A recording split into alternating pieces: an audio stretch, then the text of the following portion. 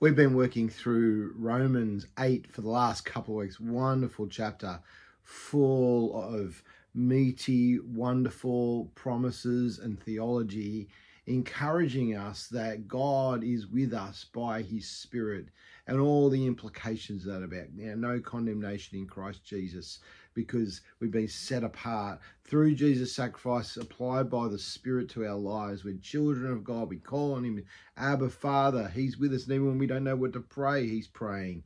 He's showing us the future glories that are in store. Even though we're going through suffering and the creation goes through suffering, God is working a glorious thing.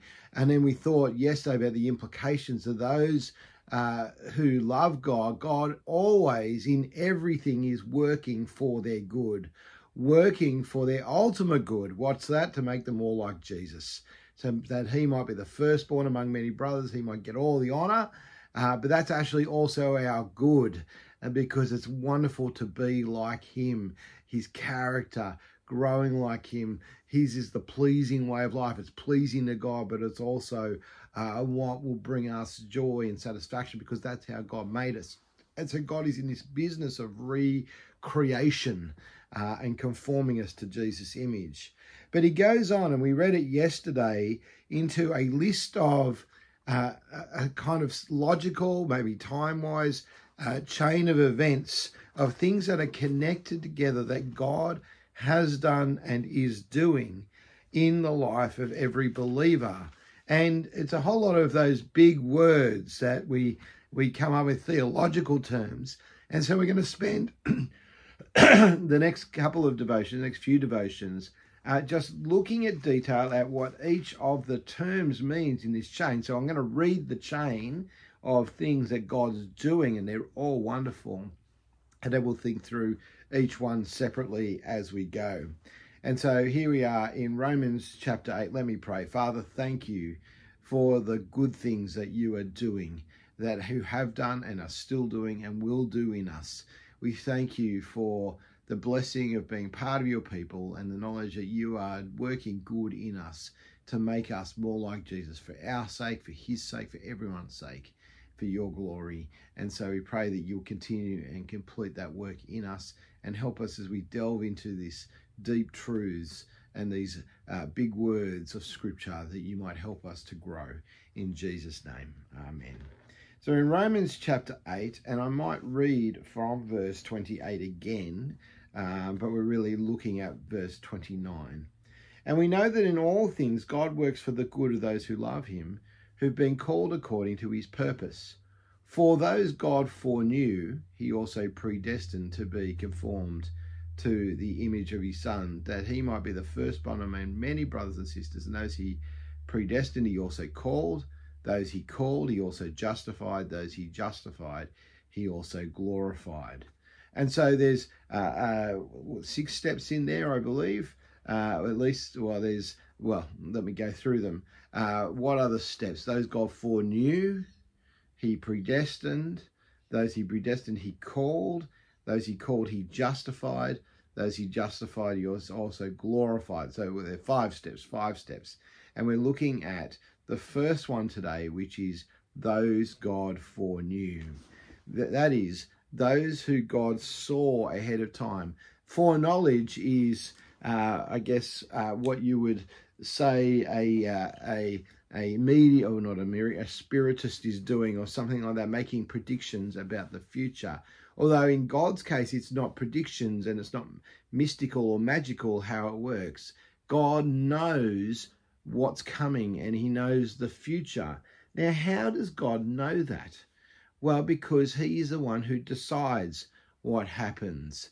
I mean, I can say I know that I'm going to have a cup of coffee at 10:30 today, and because I'm going to get up and boil the kettle. Now, all sorts of things in my limitations could go wrong. The kettle could break, and so it might be impossible for me to boil the kettle, in which case I'll have an iced coffee or something like that. It may be that the water supply in Sydney completely dries up. There might be a catastrophe. It may be that I trip over on the way and actually don't make it, but I'm intending to do it, and so I'm pretty sure.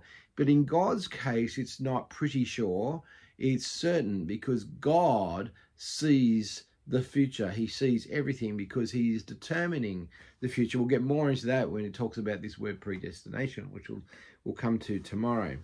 But there's lots of wonderful things in this foreknowledge, and particularly foreknowledge of his people, which is what he's talking about, of Christians. That is that God knew us. He knew us even before we existed. He knew about us.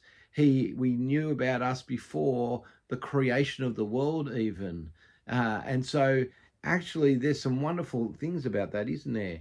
It's wonderful to know that God had you in mind and me in mind even before he made the world. We are not an accident. We are not, some afterthought. We're not plan B. We're not any of those things.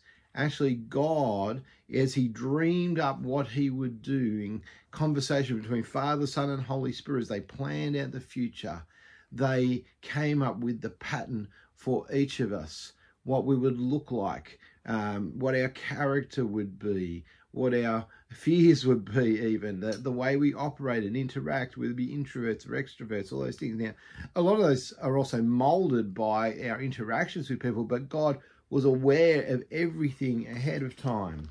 In Psalm 139, which is a wonderful, encouraging psalm, we read about God's creative purposes. He says, "You've searched me and you know me. You know when I sit and when I rise. You perceive my thoughts from afar. You discern my going out and my lying down. You're familiar with all my ways." Now you could say, well, that's just God looking down, and he's got big eyes, that he's aware of everything. He can see everything right now. But as you go on in the psalm, it's more profound than that. He says later in verse 14, "I praise you because I'm fearfully and wonderfully made. Your works are wonderful. I know that full well." In fact, verse 13, "You created my inmost being. You knit me together in my mother's womb." And so here is God at work in the creative purposes, which he's ongoing with. He created in the six stages and rested on the seventh. But he's still doing his creative work as he produces each human being, as he grows babies in wombs and so on. What does God know about us? Well, he knows all the fine details. Jesus talks about the fact that all the hairs even on your head are numbered. God knows how many are up here. I will never know. I mean, maybe if I go bold and I get down to 3 or 4, I could count them, but I have thousands, I don't know, millions of hairs maybe all over me. But God knows each one in detail. I am fearfully and wonderfully made, and so are you, because of God's foreknowledge. It was his plan. And so whether there's things about you that you don't like or appreciate in terms of how you look and how you what you're like, well, there's always things to develop in terms of character if there's sin involved in how whether it's other people's sin in producing how we are, or our own sin and so on that have produced bitterness or whatever inside of us. But God knows who we are. We are his creation, fit for his purposes. And so this is the first step in this chain of events. Those whom God foreknew he was going to do a mighty work in. He's talking about believers. And so as believers, we can know this thing and thank God for it, that he knew us before the creation of the world. And we can rejoice in his wisdom and rejoice the fact that we are secure, that there's no surprises for God, and that we can walk with him forever, knowing that he is with us. And so the condemnation he talked about in verse 1, that's we don't have any condemnation because we've been foreknown by God and he knew we were going to accept Christ. Now we'll come to what does that mean in terms of predestination tomorrow.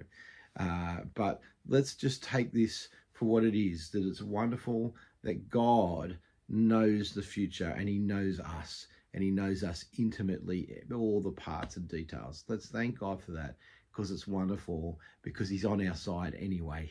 And isn't that the encouraging thing about Romans chapter 8? In fact, the whole of the scriptures and the gospel, that God loves us despite our failings, but he knew us before the creation of the world. Let's thank him. Father, thank you for your amazing mind that came up with a world and people and a universe. And we thank you that you foreknew us who would later receive Christ, that you know every part of us. You know every part of everyone, but thank you that you know every part of us.